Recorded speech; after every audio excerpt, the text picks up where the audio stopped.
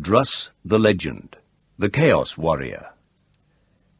Decades after the passing of Egil and Karnak, a new hero rose among the Drenai. Slavers raided a mountain village, slaying the men and seizing the young women. A newly married young farmer, felling timber in the woods when the raiders struck, was too late to prevent them taking his wife, Rowena. But armed with his father's axe, he set off after them on a quest that would take him across oceans, through barbarian lands and deserts, into savage jungles, and over perilous mountains. During the years that followed, his awesome skills and his rescue of Rowena made his name famous across the world. In the West, he was known as Druss, the captain of the axe. To the Ventrians, he was the Chaos Warrior. The Nadir of the North called him Deathwalker. But to the Drenai, he was simply Druss the Legend. Druss sat in the sunshine, watching the clouds glide slowly over the mountains, and thought of his life. Love and friendship had been with him always, the first with Rowena, the latter with Sieben, Escodas, and Borazin. But the greater part of his 45 years had been filled with blood and death, the screams of the wounded and dying. He sighed. A man ought to leave more behind him than corpses, he decided. The clouds thickened, the land falling into shadow, the grass of the hillside no longer gleaming with life, the flowers ceasing to blaze with colour. He shivered. It was going to rain. The soft, dull, arthritic ache had begun in his shoulder. "Getting old," he said. "Who are you talking to, my love?" He turned and grinned. Rowena seated herself beside him on the wooden bench, slipping her arm around his waist, resting her head on his shoulder. His huge hand stroked her hair, noting the grey at the temples. "I was talking to myself. It's something that happens when you get old." She stared up into his grizzled face and smiled. "You'll never get old. You're the strongest man in the world." "Once, Princess. Once." "Nonsense. You hefted that barrel of sand at the village fair right over your head. No one else could do that." "That only makes me the strongest man in the village." Pulling away from him, Rowena shook her head, but her expression, as always, was gentle. "You miss the wars and the battles." "No, I'm happy here, with you. You give my soul peace." "Then what is troubling you?" "The clouds. They move in front of the sun.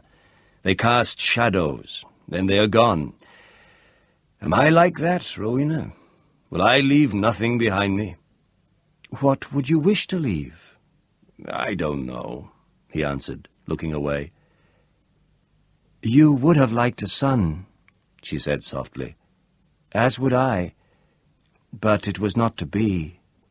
Do you blame me for it?" "No. No, never." His arms swept around her, drawing her to him. "I love you. Always have, always will. You're my wife." "I would have liked to have given you a son," she whispered. "It does not matter." They sat in silence until the clouds darkened and the first drops of rain began to fall. Druss stood, lifting Rowena into his arms, and began the long walk to the stone house. "Put me down," she commanded. "You'll hurt your back." "Nonsense. You're as light as a sparrow wing. And am I not the strongest man in the world?" A fire was blazing in the hearth, and their Ventrian servant, Purdy, was preparing mulled wine for them. Druss lowered Rowena into a broad-backed leather armchair. "Your face is red with the effort," she chided him. He smiled and did not argue. His shoulder was hurting, his lower back aching like the devil. So the slender Purdy glanced at them both. "Such children you are," he said, and shuffled away to the kitchen. "He's right," said Druss. With you, I am still the boy from the farm, standing below the great oak, with the most beautiful woman in all the Drenai lands. I was never beautiful, Rowena told him, but it pleased me to hear you say it. You were and are, he assured her. The firelight sent dancing shadows onto the walls of the room as the light outside began to fail.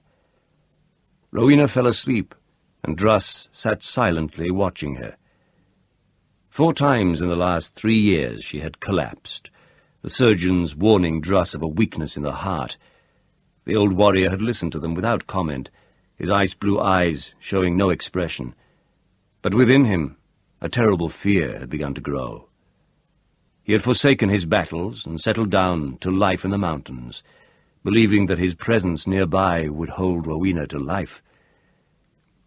But he watched her always, never allowing her to become too tired, fussing over her meals, waking in the night to feel her pulse, then being unable to sleep. "Without her I am nothing," he confided to his friend, Sieben the poet, whose house had been built less than a mile from the stone house. "If she dies, part of me will die with her." "I know, old horse," said Sieben, "but I am sure the princess will be fine." Druss smiled. "Why did you make her a princess? You poets incapable of the truth." Sieben spread his hands and chuckled. "One must cater to one's audience. The saga of Druss the legend has need of a princess. Who would want to listen to the tale of a man who fought his way across continents to rescue a farm girl?" Druss the legend. Pah!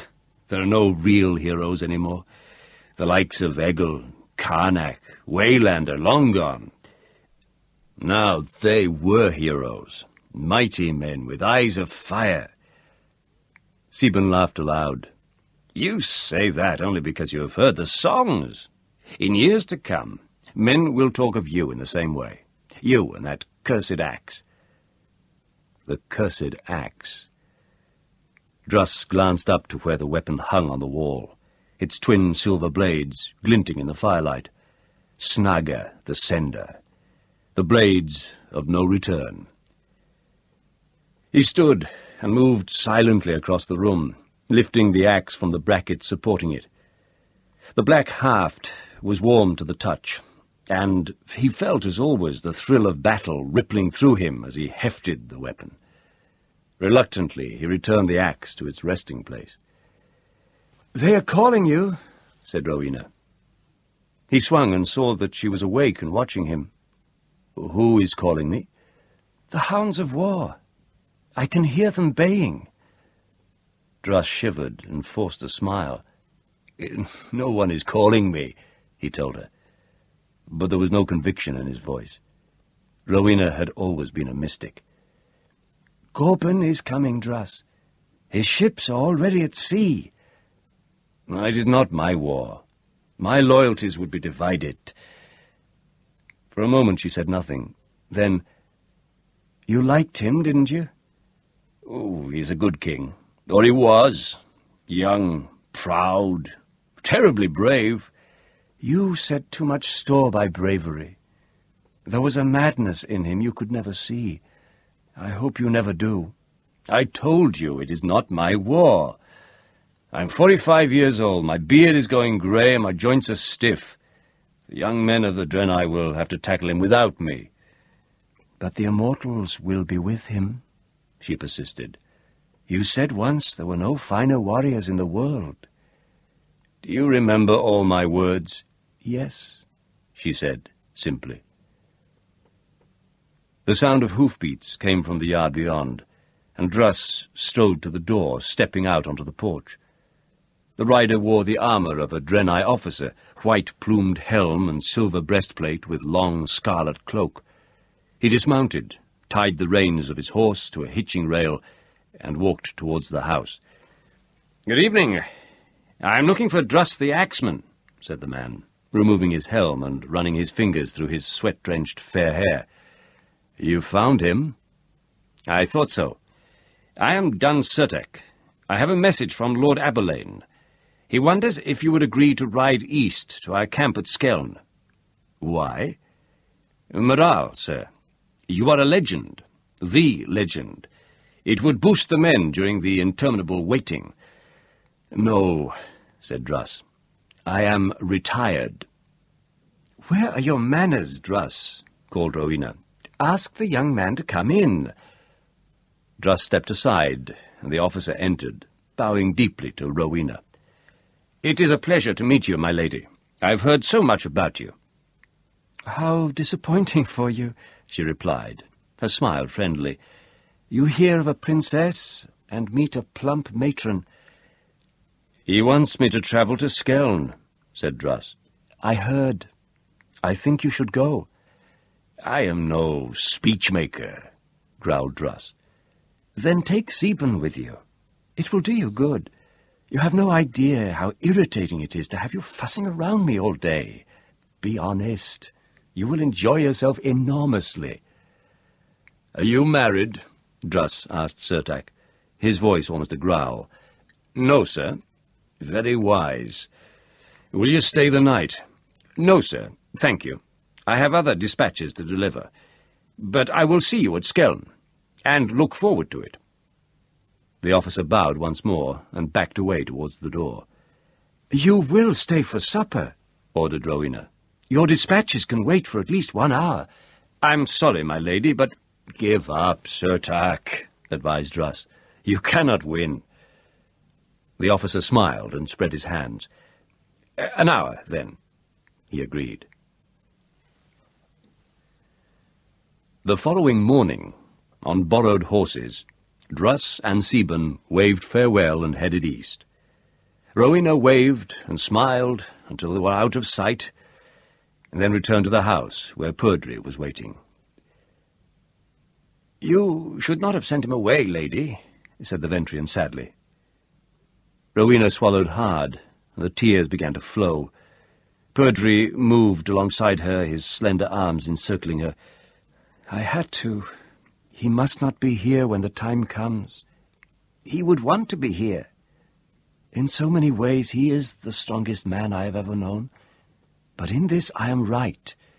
He must not see me die. I will be with you, lady. I will hold your hand. You will tell him that it was sudden, and that there was no pain, even if it is a lie. I will. 6 days later, after a dozen changes of mount, Surtak galloped into the camp. There were 400 white tents set in unit squares in the shadow of the Skeln range, each housing 12 men. 4,000 horses were picketed in the surrounding field, and 60 cook fires were blazing under iron hobs. The odour of stew assailed him as he reined in outside the large red-striped tent used by the general and his staff. The young officer handed over his dispatches, saluted, and left to rejoin his company at the northern edge of the camp.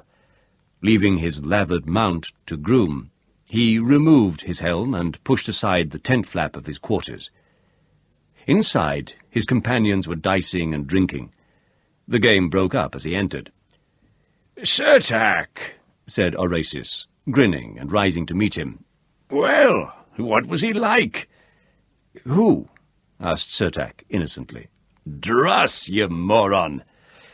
"Big," said Surtak, moving past the burly blonde officer and throwing his helm to the narrow pallet bed. He unbuckled his breastplate, letting it drop to the floor. Freed of its weight, he took a deep breath and scratched his chest. "Now don't be annoying, there's a good fellow," said Orasis, his smile fading. "Tell us about him." "Do tell him," urged dark-eyed Diagoras. "He's been talking about the axeman non-stop since you left." "Oh, that's not true," muttered Orasis, blushing. "We've all been talking about him." Surtak slapped Orasis on the shoulder, then ruffled his hair. "Now you get me a drink, Orasis, and then I'll tell you all." As Orasis fetched a flagon of wine and 4 goblets, Diagoras moved smoothly to his feet and pulled up a chair, reversing it before sitting opposite Surtak, who had stretched out on the bed.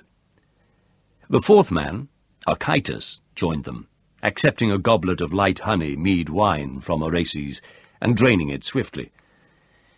As I said, he is big, said Surtak. Not as tall as the stories claim, but built like a small castle. The size of his arms? Well, his biceps are as large as your thighs, Diagoras. He's bearded and dark, though there is some grey in his hair. His eyes are blue, and they seem to look right through you. And Rowena? Asked Araces eagerly. Is she as fabulously beautiful as the poem says? No, she is nice enough, in a matronly sort of way. I suppose she would have been lovely once. It's hard to tell with some of these older women. Her eyes are gorgeous, though, and she has a pretty smile. Did you see the axe? Asked Archytas, a one slender nobleman from the Lentrian border. No. Did you not ask Druss about his battles? Asked Diagoras. Of course not, you fool. He may only be a farmer now, but he's still Druss. You don't march up and ask how many dragons he's drowned. There are no dragons, said Archytas loftily. Surtak shook his head, staring at the man through narrowed eyes. It was a figure of speech, he said. Anyway, they invited me to join them for supper, and we chatted about horses and the running of the farm. He asked my opinion about the war, and I told him I thought Gorban would sail for Penric Bay. It's a safe bet, said Diagoras. Not necessarily. If it's that safe, how come we're stuck here with 5 regiments? Aberlane is overcautious, answered Diagoras, grinning. And that's the trouble with you Westerners, said Surtak. You live so long with your horses, you start to think like them. Skeln Pass is a gateway to the Centrian plain. If Gorban took that, we would starve during the winter. So would half of Vagria, for that matter. Gorban is no fool, offered Archytas. He knows Skeln can be defended forever with 2,000 men. The pass is too narrow for the numbers of his army to be of any real use, and there's no other way through. Penrac makes more sense. It's only 300 miles from Drennan, and the countryside around is as flat as a lake. There, his army could spread and cause real problems. I don't particularly care where he lands, said Araces, as long as I'm close by to see it. Surtak and Diagoras exchanged glances. Both had fought the Sathuli and had seen the true, bloody face of battle, and watched the crows peck out the eyes of dead friends. Araces was a newcomer who had urged his father to buy him a commission in Aberlane's lancers when news of the invasion fleet reached Drennan. "What about the cuckold king?" asked Archytas. "Was he there?" "Sieben, yes. He arrived for supper. He looks ancient. I can't see the ladies swooning over him any longer. Bald as a rock and thin as a stick." "You think Druss will want to fight alongside us?" asked Diagoras. "That would be something to tell the children." "No, he's past it. Tired. You can see it in him. But I liked him. He's no braggart, that's for sure. Down to earth. You'd never believe he was the subject of so many songs and ballads. They say Gorban has never forgotten him." "Maybe he sailed the fleet just for a reunion with his friend Druss," said Archytas with a sneer. "Perhaps you should put that idea to the general. We could all go home." "It's an idea," admitted Surtak, biting back his anger. "But if the regiments separate, we'd be deprived of your delightful company, Archytas. Nothing is worth that." "I could live with it," said Diagoras. "And I could do without being forced to share a tent with a pack of ill-bred hounds," said Archytas. "But needs must." "Well, woof, woof," said Diagoras. "Do you think we've been insulted, Surtak?" "Not by anyone worth worrying about," he replied. "Now, that is an insult," said Archytas, rising. A sudden commotion from outside the tent cut through the gathering drama. The flap was pulled aside. A young soldier pushed his head inside. "Oh, the beacons are lit," he said. "The Ventrians have landed at Penrac." The 4 warriors leapt to their feet, rushing to gather their armour. Archytas turned as he buckled his breastplate. "This changes nothing," he said. "It's a question of honour." "No," said Surtak. "It's a question of dying, and you'll do that nicely, you pompous pig." Archytas grinned mirthlessly back at him. "We'll see," he said. Diogenes pulled down the ear-flaps of his bronze helmet and tied them under his chin. He leaned conspiratorially close to Archytas. "I thought to remember, Goatface, if you kill him, which is extremely doubtful, I shall cut your throat while you're sleeping." He smiled pleasantly and patted Archytas's shoulder. "You see, I'm no gentleman." The camp was in uproar. Along the coast, the warning beacons were blazing from the Skeln peaks. Gorban, as expected, had landed in the south. Aberlane was there with 20,000 men, but he would be outnumbered at least 2 to 1. It was a hard 5 days' ride to Penrac, and the orders were being issued at speed, the horses saddled, and the tents packed away. Cooking fires were doused, and wagons loaded, as men scurried about the camp in seeming chaos. By morning, only 600 warriors remained in the mouth of Skeln Pass, the bulk of the army thundering south to bolster Aberlane. Earl Delnar, Warden of the North, gathered the men together just after dawn. Beside him stood Archytas. "As you know, the Ventrians have landed," said the Earl. "We are to stay here in case they send a small force to harry the north. I know many of you would have preferred to head south, but to state the obvious, someone has to stay behind to protect the Centran Plain, and we've been chosen. The camp here is no longer suitable for our needs, and we'll be moving up to the pass itself. Are there any questions?" There were none, and Delnar dismissed the men, turning to Archytas. "Why you have been left here I do not know," he said, "but I don't like you at all, lad. You're a troublemaker. I would have thought your skills would have been more welcome at Penrac. However, be that as it may, you cause any trouble here, and you will regret it." "I understand, Lord Delnar," replied Archytas. "Understand this also. As my aide, I will require you to work, passing on my instructions exactly as I give them to you. I'm told you are a man of surpassing arrogance. That is hardly fair. Perhaps. I cannot see that it should be true, since your grandfather was a tradesman, and your nobility is scarce 2 generations old. You will find as you grow older that it is what a man does that counts, and not what his father did." "Thank you for your advice, my lord. I shall bear it in mind," said Archytas stiffly. "I doubt that you will. I do not know what drives you, but that I don't care overmuch. We should be here about 3 weeks, and then I'll be rid of you." "As you say, my lord." Delnar waved him away, then glanced beyond him to the edge of the trees bordering the field to the west. 2 men were walking steadily towards them. Delnar's jaw tightened as he recognized the poet. He called Archytas back. "Sir?" "The 2 men approaching yonder. Go out to meet them. Have them brought to my tent." "Yes, sir." "Who are they, do you know?" "The large one is Druss the Legend. The other is the saga poet, Sieben."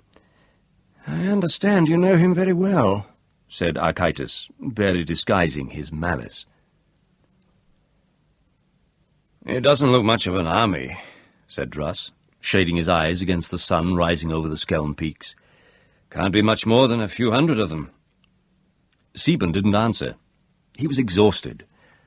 Early the previous day, Druss had finally tired of riding the tall gelding borrowed in Skoda. He had left it with a stock breeder in a small town 30 miles west, determined to walk to Skeln.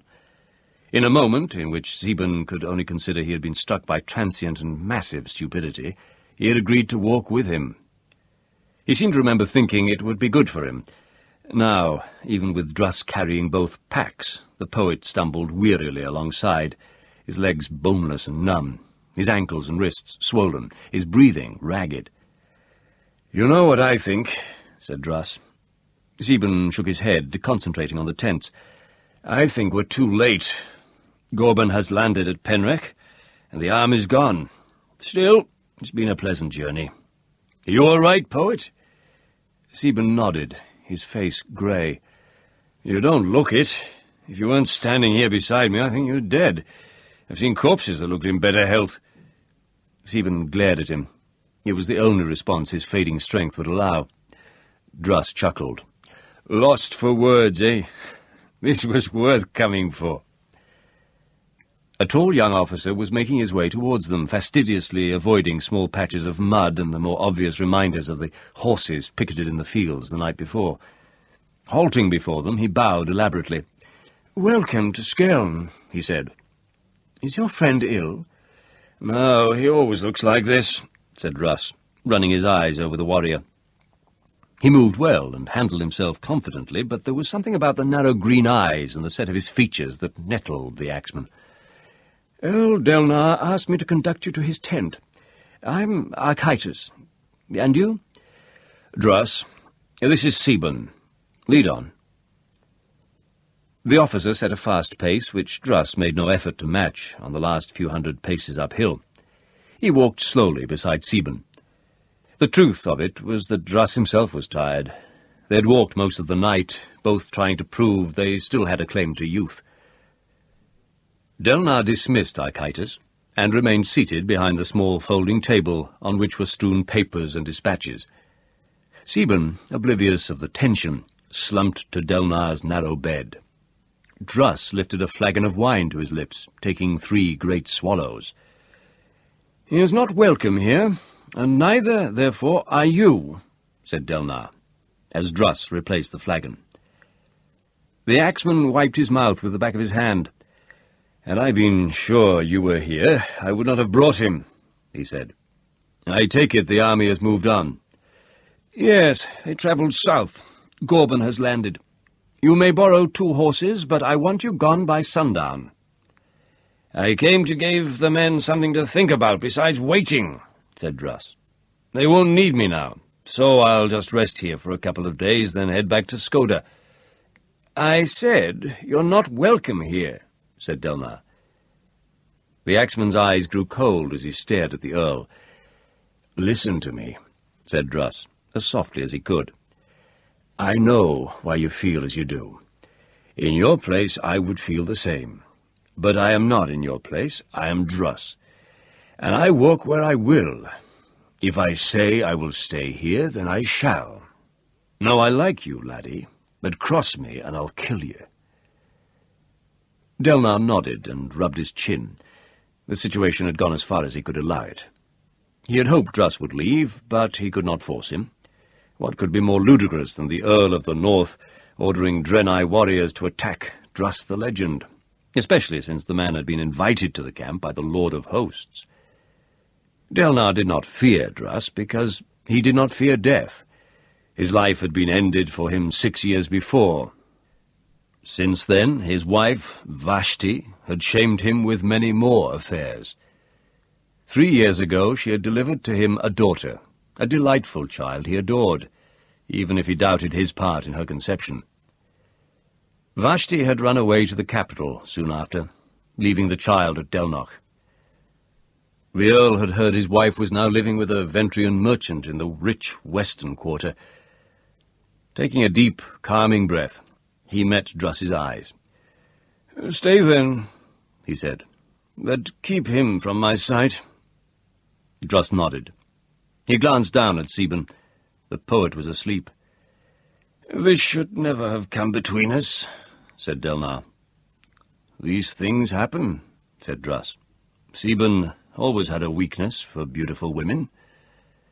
"I shouldn't hate him, but he was the first I knew about. He was the man who destroyed my dreams. You understand?" "We will leave tomorrow," said Druss wearily. "But for now, let's walk in the pass. I need some sea air in my lungs." The Earl rose and donned his helm and red cape, and together the 2 warriors walked through the camp and on up the steep rocky slope to the mouth of the pass. It ran for almost a mile, narrowing at the centre to less than 50 paces, where the ground dropped away gently in a rolling slope down to a stream that flowed across the valley floor, angling towards the sea some 3 miles distant. From the mouth of the pass, through the jagged peaks, the sea glittered in the fragmented sunlight, glowing gold and blue. A fresh easterly wind cooled Druss's face. "Good place for a defensive battle," said the axeman, scanning the pass. "At the centre, any attacking force would be funneled in, and numbers would be useless." "And they would have to charge uphill," said Delnar. I think Aberlane was hoping Gorban would land here.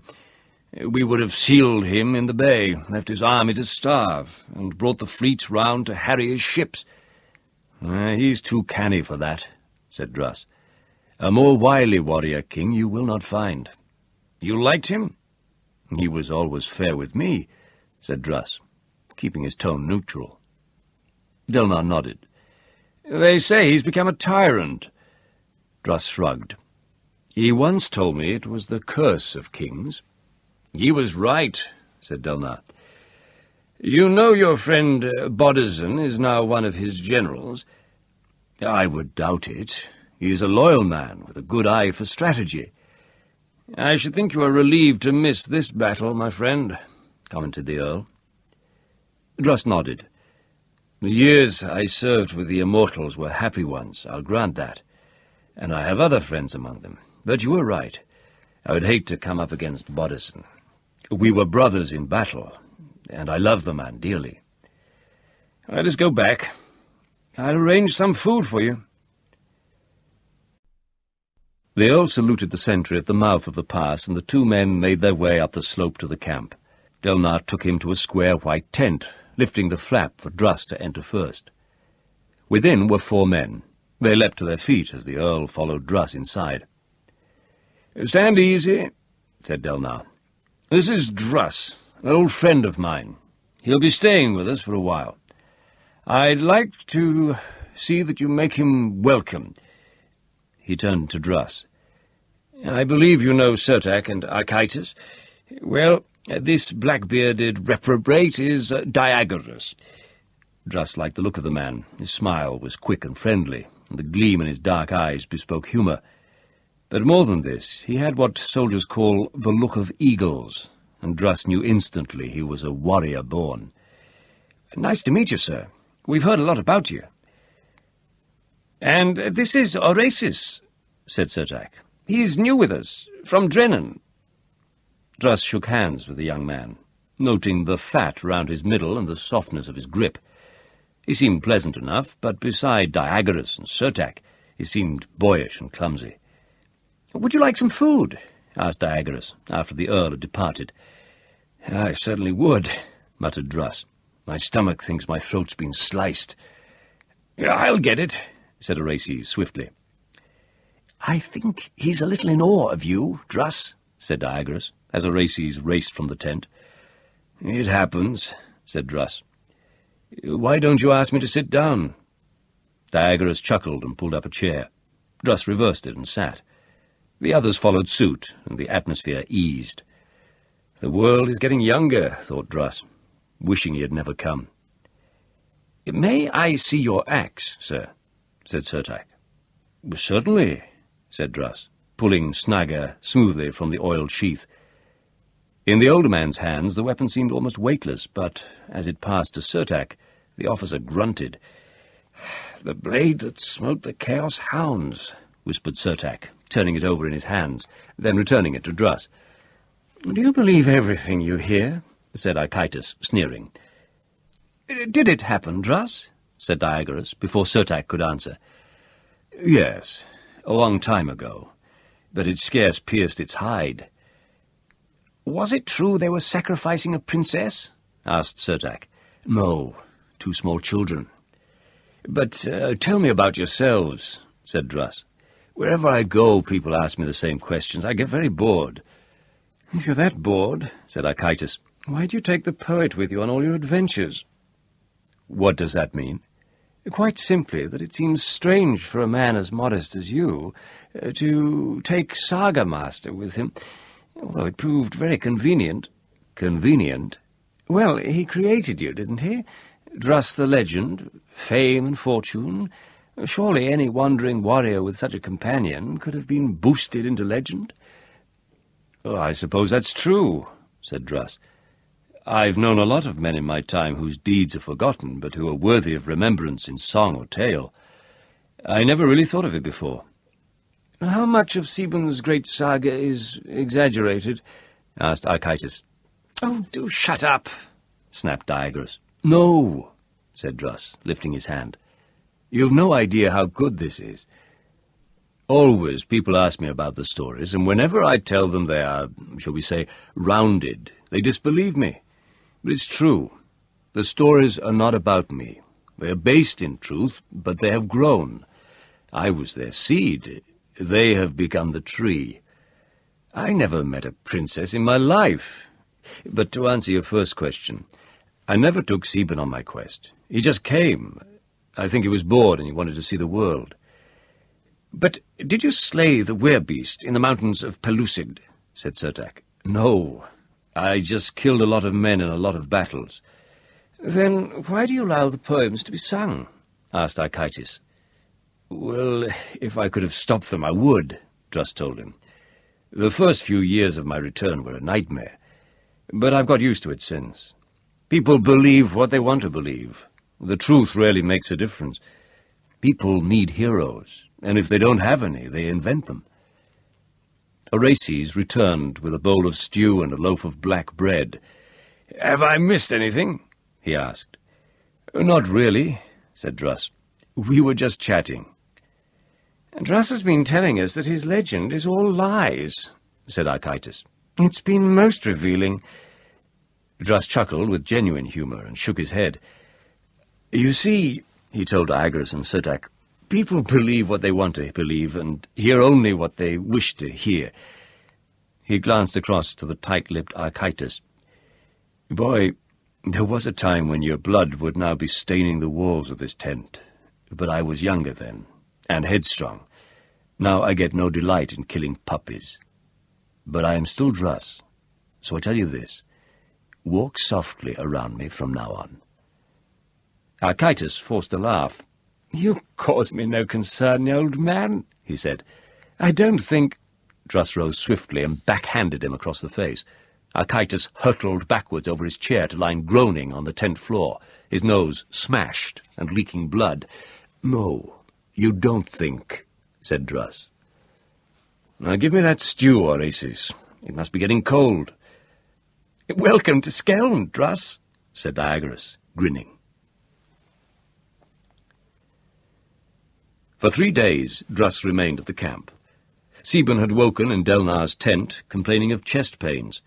The regimental surgeon examined him and ordered him to rest, explaining to Druss and Delnar that the poet had suffered a serious spasm of the heart. "How bad is it?" asked Druss. The surgeon's eyes were bleak. "If he rests for a week or 2, he could be fine. The danger is that the heart might cramp suddenly and fail. He's not a young man, and the journey here was hard for him." "I see," said Druss. "Thank you." He turned to Delnar. "I'm sorry, but we must stay." "Do not concern yourself, my friend," responded the Earl, waving his hand. "Despite what I said when you arrived, you are welcome. But tell me, what happened between you and Architis? It looks like a mountain fell on his face." "His nose tapped my hand," grunted Druss. Delnar smiled. "He's a somewhat loathsome character, but you'd better watch out for him. He's stupid enough to challenge you." "No, he won't," said Druss. "He may be foolish, but he's not in love with death. Even a puppy knows when to hide from a wolf." On the morning of the 4th day, as Druss sat with Sieben, one of the lookout sentries came running headlong into the camp. Within minutes, chaos reigned as men raced for their armour. Hearing the commotion, Druss walked from the tent. A young soldier ran by. Druss's arms snaked out, catching the man's cloak and wrenching him to a stop. "What's going on?" asked Druss. "The Ventrians are here!" shouted the soldier, tearing himself loose and running towards the pass. Druss swore and strode after him. At the mouth of the pass he halted, staring out over the stream. Standing in armoured line upon line, their lances gleaming, were the warriors of Gorben, filling the valley from mountainside to mountainside. At the centre of the mass was the tent of the king, and around it were massed the black and silver ranks of the immortals. Drenai warriors scurried past him as Druss made his slow way back to Delnar's side. "I told you he was cunning," said Druss. "He must have sent a token force to Penrach, knowing it would draw our army south." "Yes, but what now?" "You're not left with many choices," said Druss. "True." The Drenai warriors spread out across the narrow centre of the pass in 3 ranks. Their round shields glinted in the morning sun. Their white horsehair-crested helms flowed in the breeze. "How many here are veterans?" asked Druss. "About half. I've placed them at the front." "How long will it take a rider to reach Penrach?" "I've sent a man. The army should be back in about 10 days. "You think we've got 10 days?" asked Druss. "No, but as you say, there aren't too many choices. What do you think Gorbin will do?" "Well, first he'll talk. He'll ask you to surrender. You'd better request a few hours to make up your mind. Then he'll send the Pantheons in. They're an undisciplined bunch, but they'll fight like devils. We should see them off. Their wicker shields and stabbing spears, no match for Drenai armour. After that, he'll test all his troops on us. The Immortals? Not until the end, when we're weary and finished." "It's a gloomy picture," said Delnar. "It's a bitch," agreed Druss. "Will you stand with us, Axeman?" "Did you expect me to leave?" Delnar chuckled suddenly. "Why shouldn't you? I wish I could." In the first Drenai line, Diagoras sheathed his sword, wiping his sweating palm on his red cloak. "There are enough of them," he said. Beside him, Surtak nodded. "Masterly understatement. They look like they could run right over us." "We'll have to surrender, won't we?" whispered Oraces from behind them, blinking sweat from his eyes. "Somehow I don't think that's likely," said Surtak. "Though I admit it's a welcome thought." A rider on a black stallion forded the stream and galloped towards the Drenai line. Delnar walked through the ranks, Druss beside him, and waited. The rider wore the black and silver armour of a general of the Immortals. Reining in before the 2 men, he leaned forward on the pommel of his saddle. "Druss," he said, "is that you?" Druss studied the gaunt features, the silver-streaked dark hair hanging in 2 braids.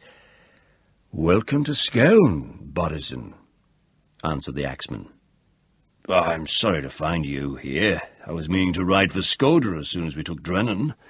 Is Rowena well?" "Yes. And you?" "As you see me, fit and well. Yourself?" "I'm not complaining." "And Sieben?" "He's asleep in the tent."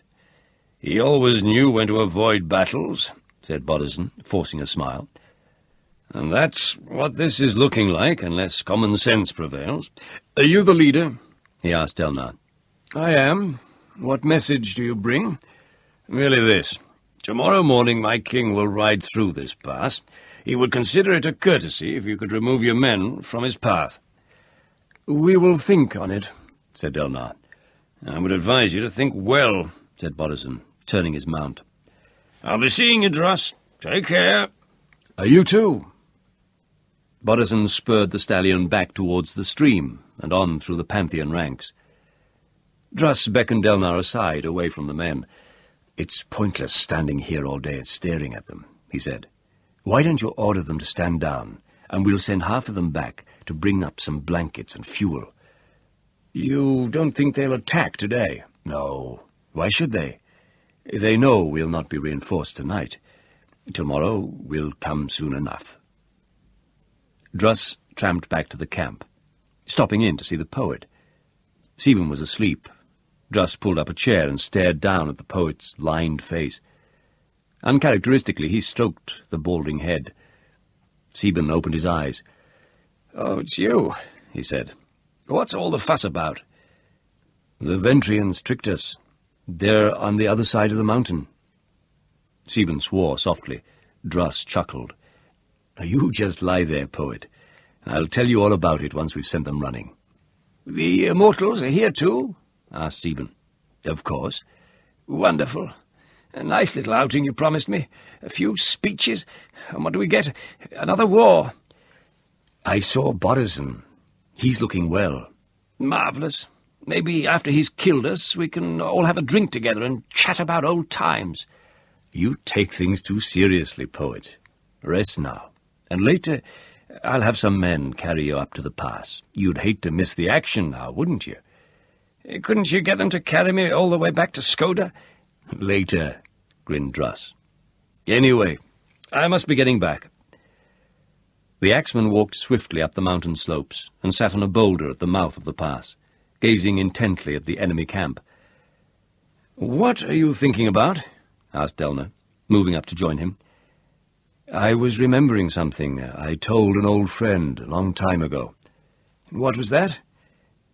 "If you want to win, attack."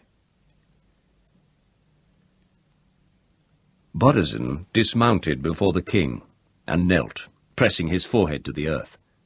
Then he rose.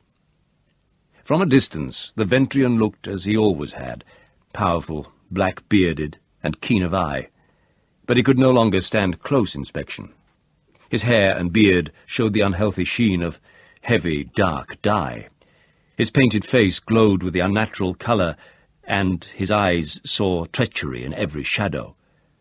His followers, even those like Bodizin, who had served him for decades, knew never to stare him in the face, addressing all their remarks to the gilded griffin on his breastplate. No one was allowed to approach him bearing a weapon, and he had not granted a private audience with anyone in years. Always he wore armour, even, it was said, when he slept. His food was tasted by slaves, and he had taken to wearing gloves of soft leather, in the belief that poison might be spread on the outside of his golden goblets. Bodizin waited for permission to speak, glancing up swiftly to read the expression on the king's face. Gorben was staring moodily. "Was that Druss?" he asked. "Aye, my lord." "So, even he has turned against me." "He is a Drenai, my lord." "Do you dispute with me, Bodizin?" "No, sir, of course not." "Good. I want Druss brought before me for judgment. Such treachery must be answered with swift justice, you understand?" "Yes, sir." "Will the Drenai give us the way?"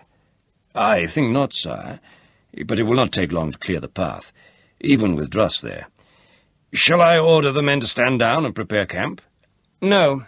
Let them stay in ranks for a while. Let the Drenai see their power and their strength." "Yes, sir." Bodizin backed away. "Are you still loyal?" asked the king suddenly. Bodizin's mouth was dry. "As I have always been, my lord." "Yet Druss was your friend." "Even though that is true, sire, I will see him dragged before you in chains, or his head presented to you should he be slain in the defence." The king nodded, then turned his painted face to stare up at the pass. "I want them dead." "All dead?" he whispered.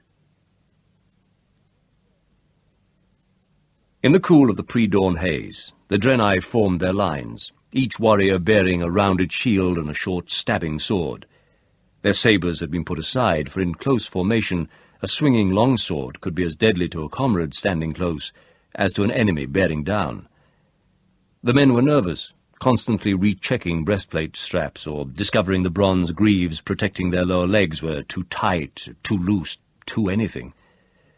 Cloaks were removed and left in tight red rolls by the mountain wall beside the ranks. Both Druss and Delnar knew this was the time when a man's courage was under the greatest strain. Gorben could do many things. The dice were still in his hands. All the Drenai could do was wait. "Do you think he'll attack immediately the sun comes up?" asked Delnar. Druss shook his head. "I don't think so. He'll let the fear work for about an hour. But then again, you can never tell with him." The 200 men in the front rank shared the same emotions now, with varying intensity. Pride, for they had been singled out as the best. Fear, for they would be the first to die. Some had regrets. Many had not written home for weeks. Others had left friends and relatives with bitter words. Many were the thoughts. Druss made his way to the centre of the first line, calling for Diagoras and Surtak to stand on either side of him. "Move away from me a little," he said. "Give me swinging room." The line shuffled apart. Druss loosened his shoulders, stretching the muscles of his arms and back. The sky lightened. Druss cursed. The disadvantage for the defenders, apart from the numbers of the enemy, was that the sun rose in their eyes.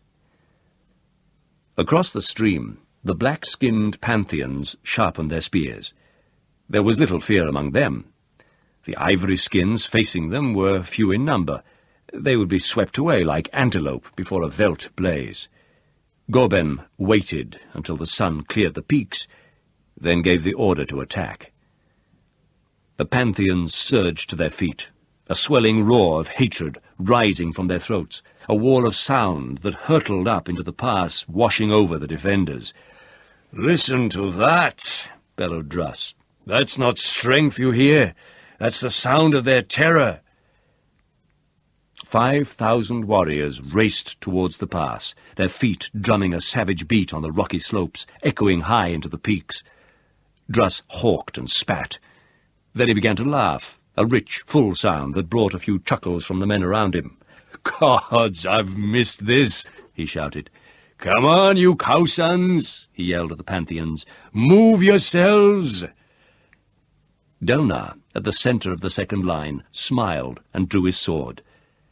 With the enemy a bare 100 paces distant, the men in the third line looked to Archytas. He raised his arm. The men dropped their shields and stooped, rising with barbed javelins. Each man had 5 of them at his feet. The Pantheons were almost upon them. "Now!" yelled Archytas. Arms flew forward, and 200 shafts of death hurtled into the black mass. "Again!" bellowed Archytas. The front ranks of the advancing horde disappeared, screaming, to be trampled by the men behind them. The charge faltered as the tribesmen tripped and fell over fallen comrades. The mountain walls, narrowing like an hourglass, slowed the attack still further. Then the lines clashed. A spear lunged for Druss. Blocking it with his axe blades, he dragged a backhand cut that sheared through the wicker shield and the flesh beyond. The man grunted as Snaga clove through his ribcage. Druss tore the weapon clear, parried another thrust, and hammered his axe into his opponent's face. Beside him, Surtak blocked a spear with his shield, expertly sliding his gladius into a gleaming black chest. A black spear sliced his upper thigh, but there was no pain. He counterthrust, and his attacker fell across the growing pile of corpses in the front of the line.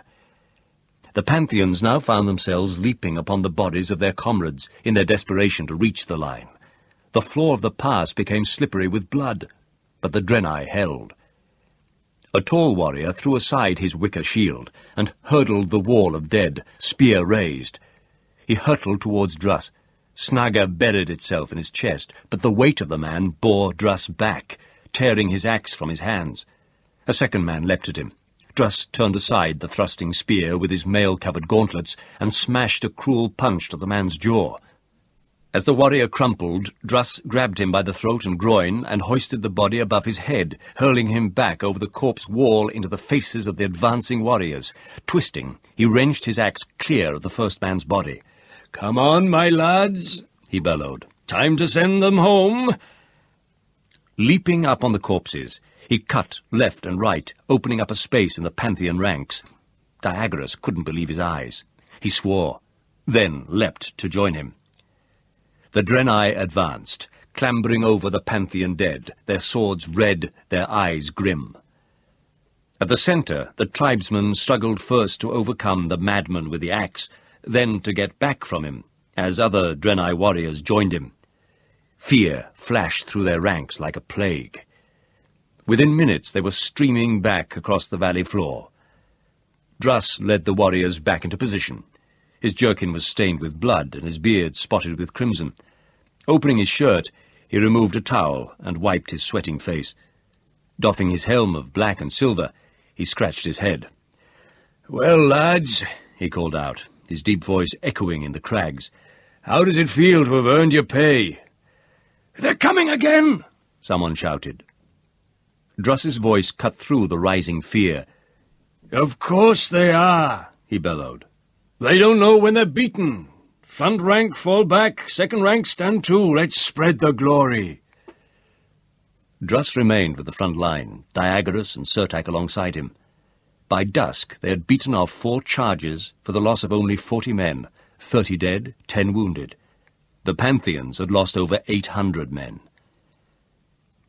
It was a macabre scene that night, as the Drenai sat around small campfires, the dancing flames throwing weird shadows across the wall of corpses in the pass, making it seem as if the bodies writhed in the darkness.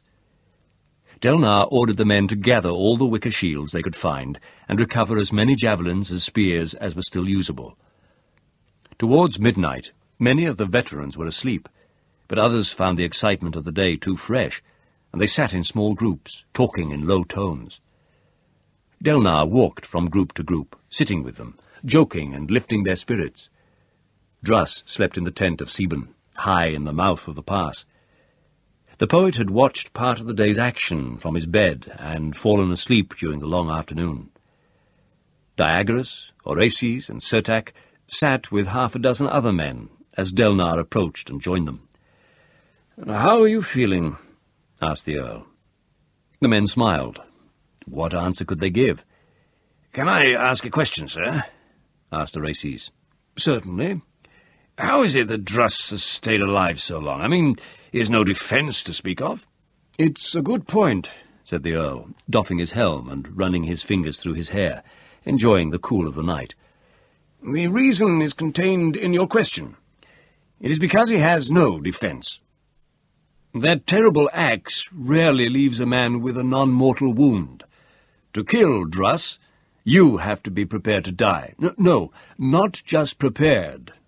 You would have to attack Druss in the sure knowledge that he will kill you. Now, most men want to live. You understand?" "Not really, sir," admitted Orestes. "Do you know the one kind of warrior no one wants to face?" asked Delnar. "No, sir." "The Berserk, sometimes called the Berserker.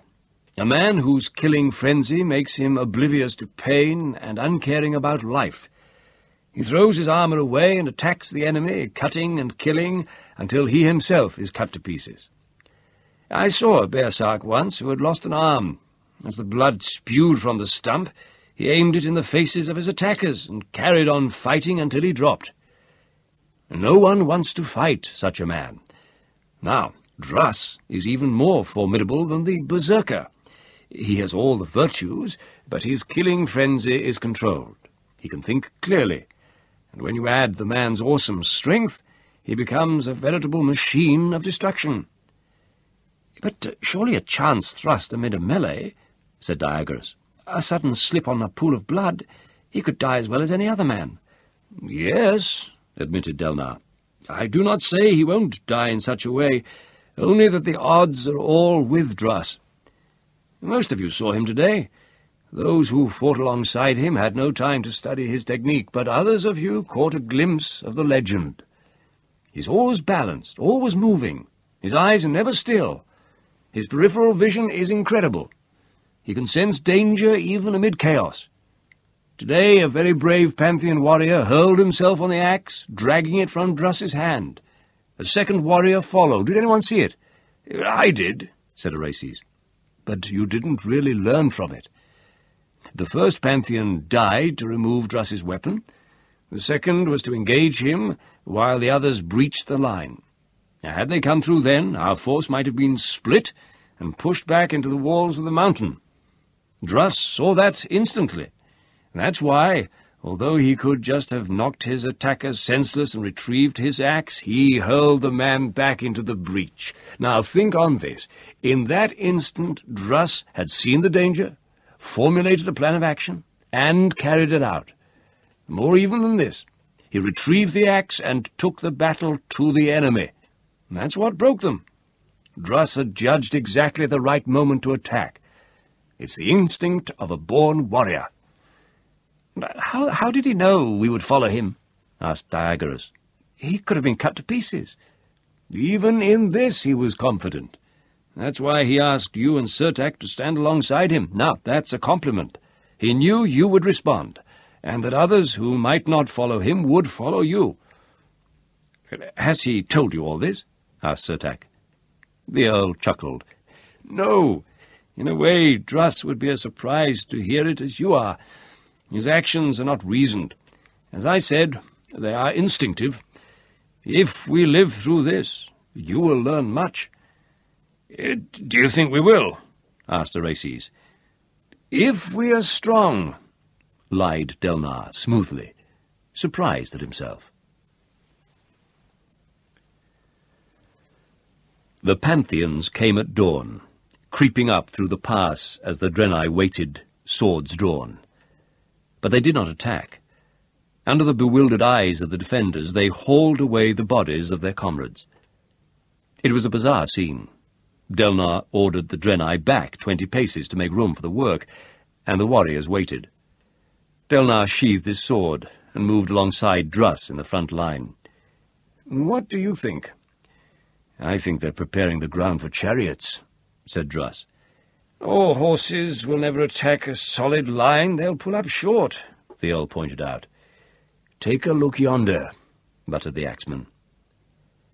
On the far side of the stream, the Ventrian army had parted, making way for the gleaming bronze chariots of the Tantrians. With their huge wheels bearing sickle blades, serrated and deadly, each chariot was drawn by 2 horses and manned by a driver and a spear carrier. For an hour, the clearing of the bodies continued, while the chariots formed a line in the valley below.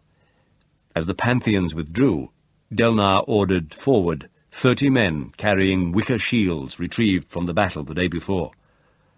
The shields were spread across in a line and doused with lantern oil. Delnar placed his hand on Druss's shoulder.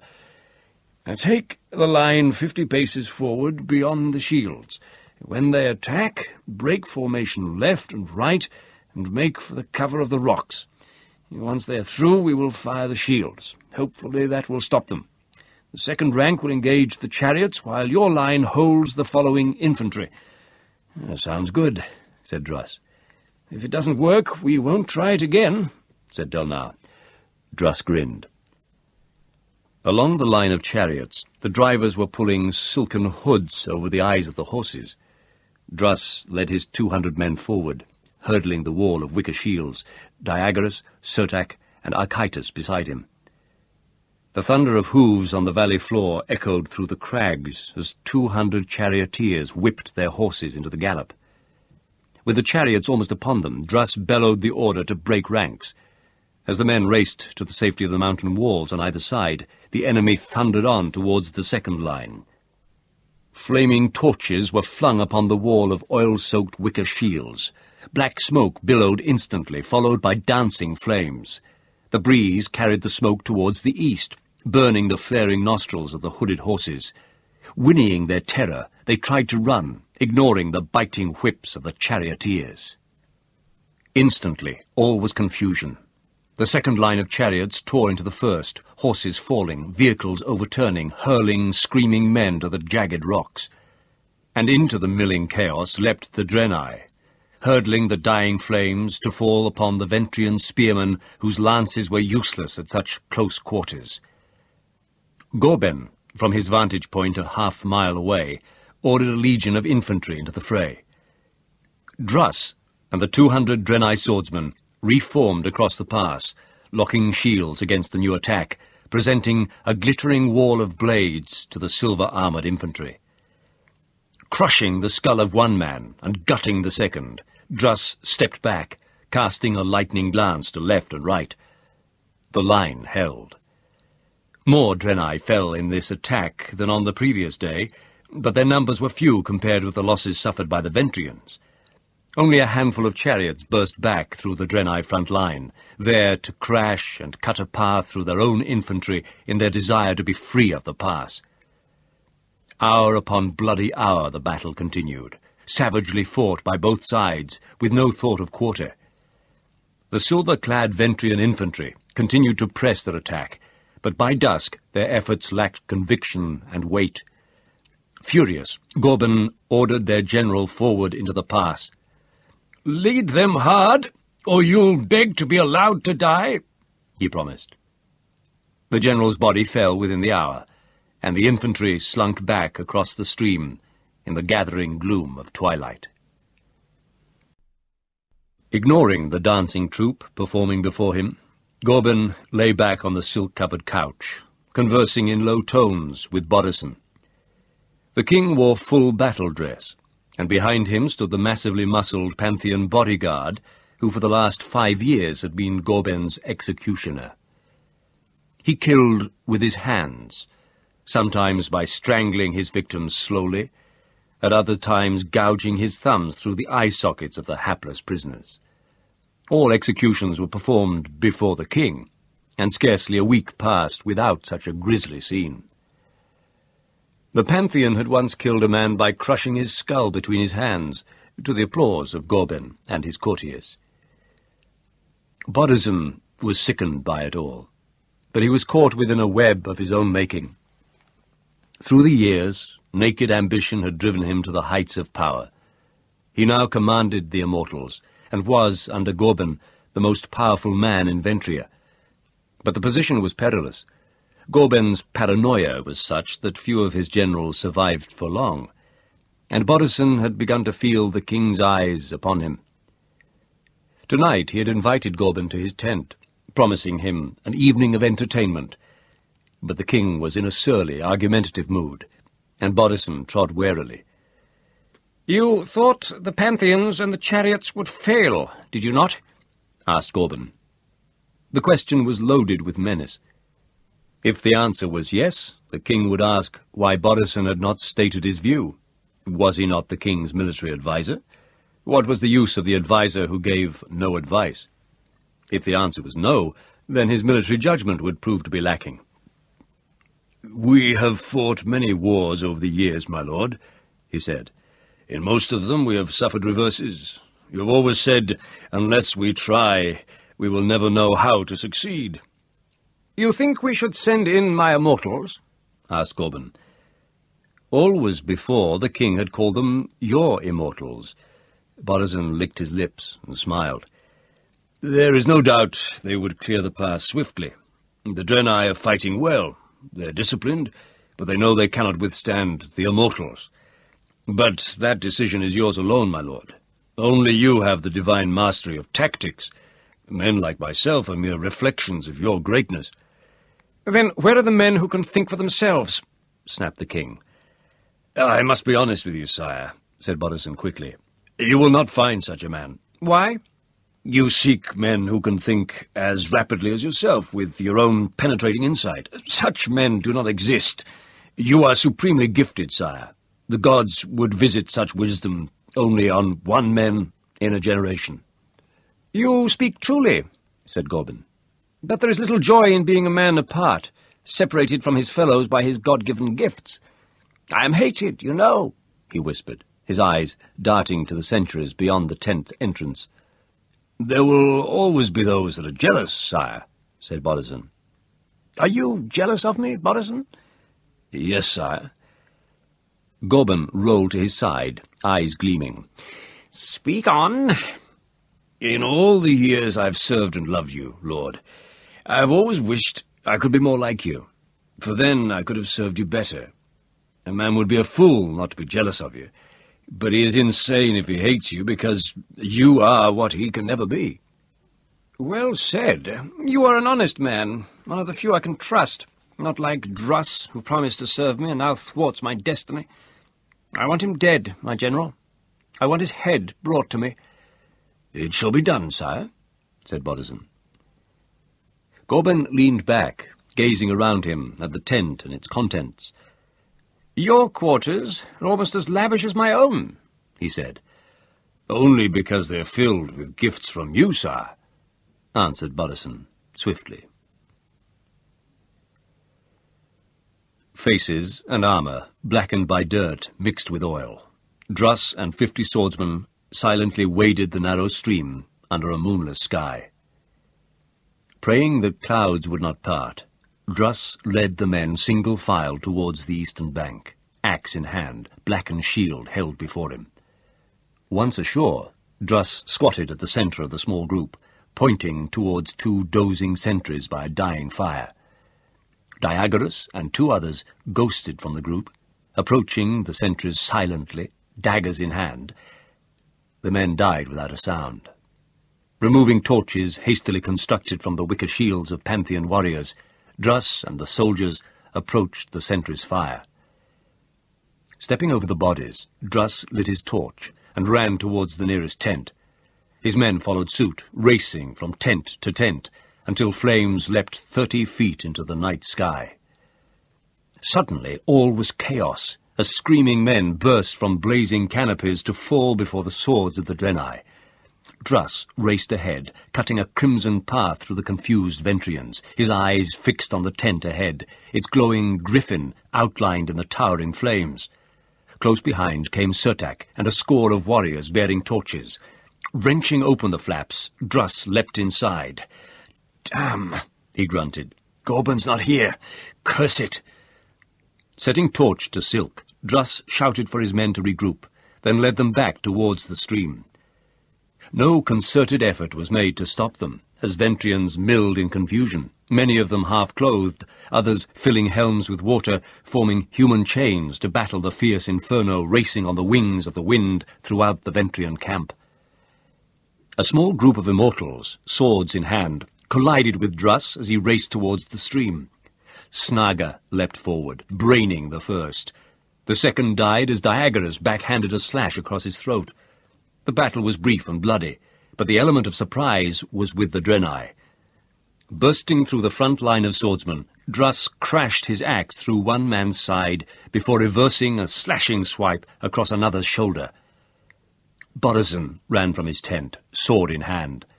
Swiftly gathering a small group of immortals, he raced past the flames towards the battle. A Drenai warrior loomed before him. The man aimed a thrust at Bodison's unprotected body. The Ventrian parried and launched a devastating riposte that tore open the man's throat. Bodison stepped over the body and led his men forward. Druss killed 2 men, then bellowed for the Drenai to fall back. The pounding of feet from behind caused him to swivel and face the new force. With the fire behind them, Druss could not make out their faces. Nearby, Archytas dispatched a warrior, then saw Druss standing alone. Without thinking, he raced towards the immortals. In that instant, Druss charged. His axe rose and fell, shearing through armour and bone. Diagoras and Surtak joined him, with 4 other Drenai warriors. The battle was brief. Only one Ventrian broke clear, hurling himself to the right and rolling to his feet behind Archytas. The tall Drenai turned on his heel and engaged the man. Archytas grinned as their swords met. The man was old, though skillful, and no match for the young Drenai. Their swords glittered in the firelight, parry, riposte, counter, thrust and block. Suddenly the Ventrian seemed to trip. Archytas leapt forward. His opponent ducked and rolled to his feet in one flowing movement, his sword ramming into Archytas's groin. "You live and learn, boy," hissed Bodison, dragging his blade clear. Bodison turned as more immortals ran forward. Gorbun wanted Druss's head. Tonight he would give it to him. Druss wrenched his axe from a man's body and sprinted for the stream and the relative sanctuary of the pass. A warrior leapt into his path. Snaga sang through the air, smashing the man's sword into shards. A backhand cut shattered his ribs. As Druss passed him, the man reached out, grabbing his shoulder. In the gleam of the flames, the axeman saw it was Bodison. The dying immortal general gripped Druss's jerkin, trying to slow him. Druss kicked him aside and ran on. Bodison fell heavily and rolled, watching the burly figure of the axeman and his companions fording the stream. The Ventrian's vision swam. He closed his eyes. Weariness settled on him like a cloak. Memories danced in his mind. He heard a great noise like the crashing of the sea, and saw again the corsair ship bearing down upon them, gliding out of the past. Once more he raced with Druss to board her, carrying the fight to the aft deck. Damn! He should have realized Druss would never change. Attack! Always attack! He opened his eyes, blinking to clear his vision. Druss was safely on the other side of the stream now, leading the warriors back to the Drenai line. Bodison tried to move, but agony lanced him. Carefully he probed the wound in his side, his sticky fingers feeling the broken ribs and the rush of arterial blood from the gaping gash. It was over. No more fear, no more insanity, No more bowing and scraping to the painted madman. In a way, he was relieved. His whole life had been an anticlimax after that battle with Druss against the Corsairs. In that one towering moment he had been alive, standing with Druss against... They brought his body to the king in the pink light of dawn. And Gorben wept. Around them, the camp was shambles. Gorben's generals stood beside the throne, uneasy and silent. Gorben covered the body with his own cloak and dried his eyes on a white linen towel. Then he turned his attention to the man kneeling before him, flanked by immortal guards. "Bodisson dead, my tent destroyed, my camp in flames, and you pathetic wretch, were the officer of the guard. A score of men invade my camp, killing my beloved general, and you still live. Explain yourself." "My lord, I sat with you in Bodisson's tent by your order." "So now it is my fault the camp was attacked." "No, sire." "No, sire," mimicked Gorben. "I should think not. Your sentries were sleeping. Now they are dead. Do you not think it is fitting for you to join them?" "Sire?" "Join them, I say. Take your blade and slice your veins." The officer drew his ornamental dagger, reversed it, then plunged the blade into his belly. For a moment there was no movement. Then the man began to scream and writhe. Gorben drew his sword, slashing the blade through the man's neck. "He couldn't even do that right," said Gorben. Druss entered Sieben's tent and hurled his axe to the floor. The poet was awake, but lying silently watching the stars when Druss arrived. The axeman sat down on the floor, his great head slumped to his chest, staring at his hands, clenching and unclenching his fists. The poet sensed his despair. He struggled to sit up, the ache in his chest becoming a stabbing pain. He grunted. Druss's head came up, his back straightened. "How are you feeling?" asked Druss. "Fine. I take it the raid failed?" Gorben was not in his tent. "What is wrong, Druss?" The axeman's head slumped forward, and he didn't answer. Sieben climbed from the bed and made his way to Druss, sitting beside him. "Come along, old horse. Tell me."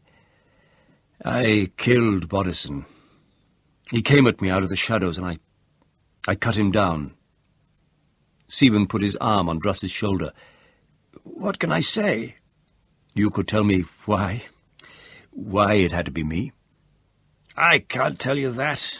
I wish I could. But you did not travel across the ocean seeking to kill him, Druss. He came here with an army." "I only ever had a few friends in my life," said Druss. "Iskodas died in my home. I've killed Bodisson, and I've brought you here to die for a pile of rock in a forgotten pass. I'm so tired, poet. I should never have come here." Druss rose and left the tent. Dipping his hands in the water barrel outside, he washed his face. His back was painful, especially under the shoulder blade where the spear had cut him so many years before. A swollen vein in his right leg nagged at him. "I don't know if you can hear me, Bodisson," he whispered, staring up at the stars. "But I am sorry it had to be me. You were a good friend in happier days, and a man to walk the mountains with." Returning to the tent, he found Sieben had fallen asleep in the chair. Druss lifted him gently and carried him to his bed, covering him with a thick blanket. "You're worn out, poet," he said. He felt for Sieben's pulse. It was ragged but strong. "Stay with me, Sieben," he told him. "I'll get you home." As the dawn's rays bathed the peaks, Druss walked slowly down the rocky slopes to stand again with the Drenai line. For 8 terrible days, Skeln became a charnel house, littered with swelling corpses and the foul stench of putrefaction. Gorben threw legion after legion up into the pass, only to see them stumble back, defeated and dejected. The dwindling band of defenders was held together by the indomitable courage of the black-garbed axeman, whose terrifying skill dismayed the Ventrians. Some said he was a demon, others a god of war. Old tales were recalled. the Chaos Warrior walked again in the stories told around Ventrian campfires. Only the Immortals stayed aloof from the fears. They knew it would fall to them to clear the pass, and they knew it would not be easy. On the 8th night, Gorban at last gave in to the insistent demands of his generals. Time was running out. The way had to be taken tomorrow, lest the Drenai army trap them in this accursed bay. The order was given, and the Immortals honed their swords. At dawn they rose silently, forming their black and silver line across the stream, staring stonily ahead at the 300 men who stood between them and the Centran plain. Tired were the Drenai, bone-weary and hollow-eyed. Abadai, the new general of the Immortals, walked forward and lifted his sword in silent salute to the Drenai, as was the immortal custom. The blade swept down, and the line moved forward.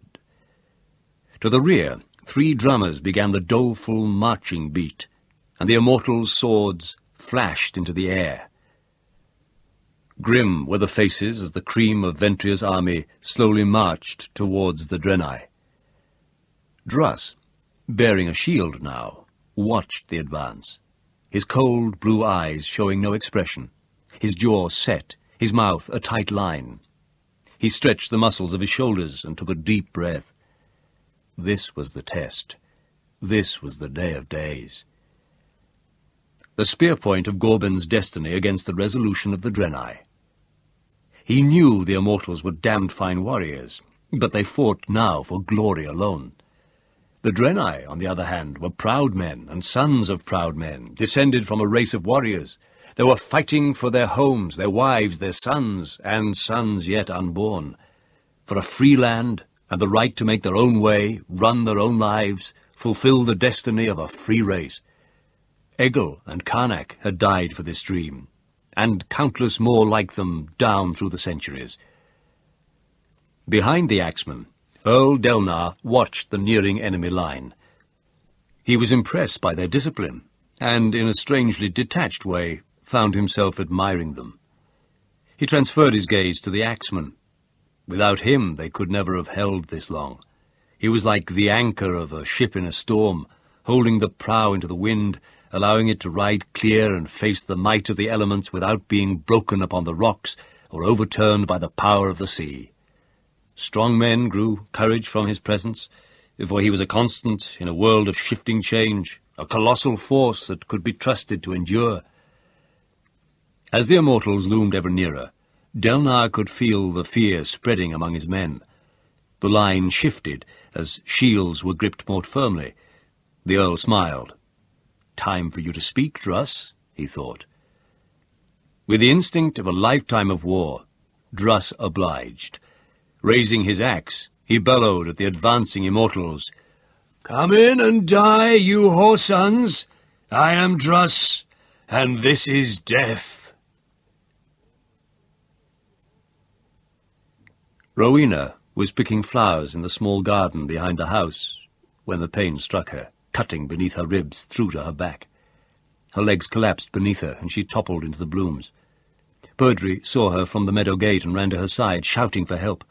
Sieben's wife, Niobe, came running from the meadow, and between them they lifted the unconscious woman and carried her into the house. Perdri forced a little foxglove powder into her mouth, then poured water into a clay goblet. Holding it to her lips, he pinched her nostrils, forcing her to swallow. But this time the pain did not pass, and Rowena was carried upstairs to her bed, while Niobe rode to the village for the physician. Perdri sat by Rowena's bedside, his lined, leathery face sunken and filled with concern, his large dark eyes moist with tears. "Please do not die, lady," he whispered. "Please." Rowena floated from her body and opened her spirit eyes, gazing down with pity at the matronly form in her bed. She saw the wrinkled face and the greying hair, the dark rings below the eyes. Was this her? Was this tired, worn-out shell the Rowena that had been taken to Pellucid years before? And poor Perdri, so shrunken and old, poor devoted Perdri. Rowena felt the pull of the source. She closed her eyes and thought of Druss. On the wings of the wind, the Rowena of yesterday's dreams soared above the farm, tasting the sweetness of the air, enjoying the freedom of those born to the sky. Lands swept below her, green and fertile, dappled with the gold of cornfields. Rivers became satin ribbons, seas rippling lakes, cities peopled with insects scurrying without purpose. The world shrank until it became a plate studded with gems of blue and white, and then a stone, rounded as if by the sea, and finally a tiny jewel. She thought of Druss once more. "Oh, not yet," she begged.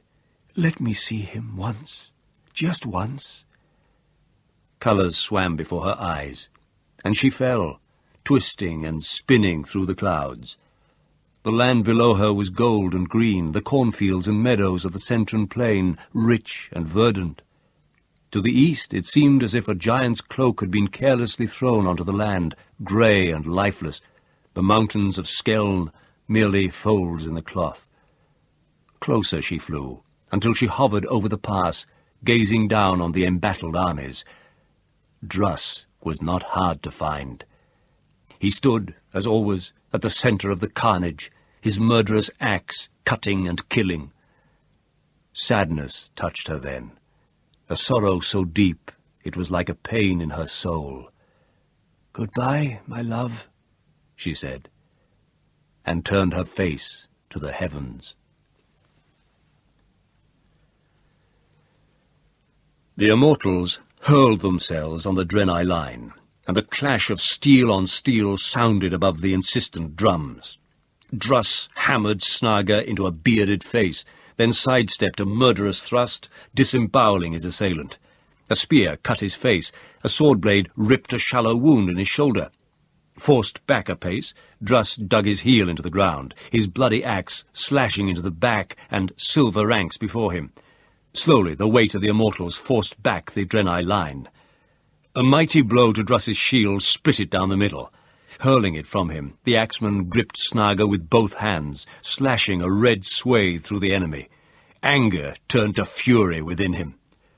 Druss's eyes blazed, power flooding his tired, aching muscles. The Drenai had been pushed back nearly 20 paces. 10 more, and the pass widened. They would not be able to hold. Druss's mouth stretched in a death's head grin.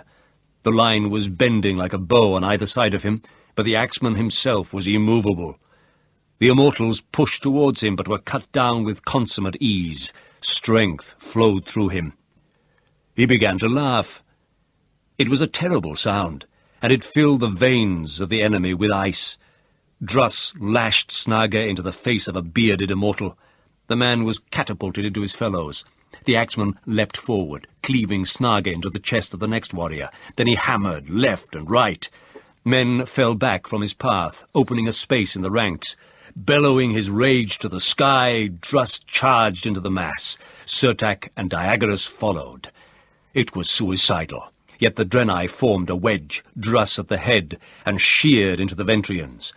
The giant axeman was unstoppable. Warriors threw themselves at him from every side, but his axe flashed like quicksilver.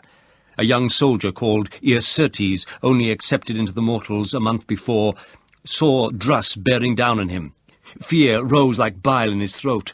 Dropping his sword, he turned, pushing at the man behind him. "Back!" he shouted. "Get back!"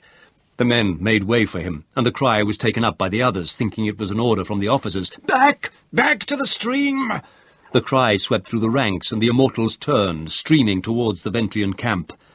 From his throne, Gorban watched in horror as his men waded the shallow stream, disorganized and bewildered. His eyes flicked up to the pass where the axeman stood, waving Snaga in the air. Druss's voice floated down to him, echoing from the crags. "Where is your legend now, you eastern sons of bitches?" Abadai, blood streaming from a shallow cut in his forehead, approached the king, dropping to his knees, head bowed. "How did it happen?" demanded Gorban. "I don't know, sire.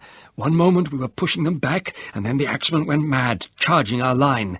We had them, we really had them, but somehow the cry went up to fall back, and then all was chaos." In the pass, Druss swiftly honed the dulled blades of his axe. "We beat the Immortals," said Diagoras, slapping Druss on the shoulder. "By all the gods in Misael, we beat the damned Immortals." "They'll be back, lad, and very soon. You'd better pray the army is moving at speed." With Snaga razor-edged once more, Druss looked to his wounds. The cut on his face stung like the devil, but the flow of blood had ceased. His shoulder was more of a problem, but he strapped it up as best he could. If they survived the day, he would stitch it that night. There were several smaller cuts to his legs and arms, but these had congealed and sealed themselves. A shadow fell across him. He looked up. Sieben stood there, wearing breastplate and helm. "How do I look?" asked the poet.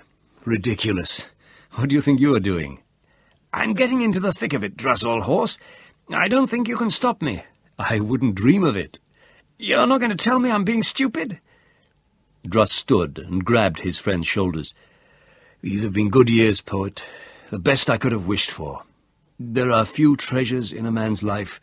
One of them comes with the knowledge that a man has a friend to stand by him when the hour grows dark.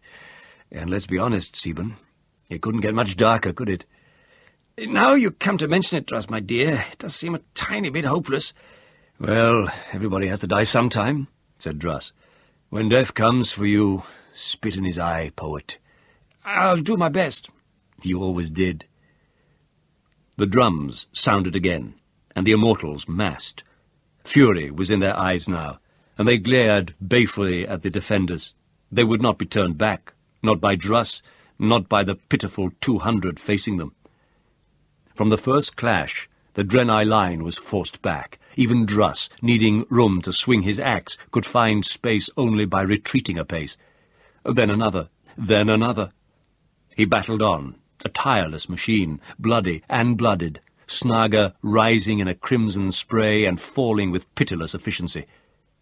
Time and again he rallied the Drenai, but ever on came the Immortals, striding across the bodies of their dead, their eyes grim, their mood resolute. Suddenly, the Drenai line broke, and the battle degenerated in moments to a series of skirmishes, small circles of warriors forming shield rings amid the black and silver sea filling the pass. The Centran plain lay open to the conqueror. The battle was lost. But the Immortals were desperate to erase the memory of defeat. They blocked the pathway to the west, determined to kill the last of the defenders. From his vantage point on the eastern hill, Gorban threw down his sceptre in fury, turning on Abadai.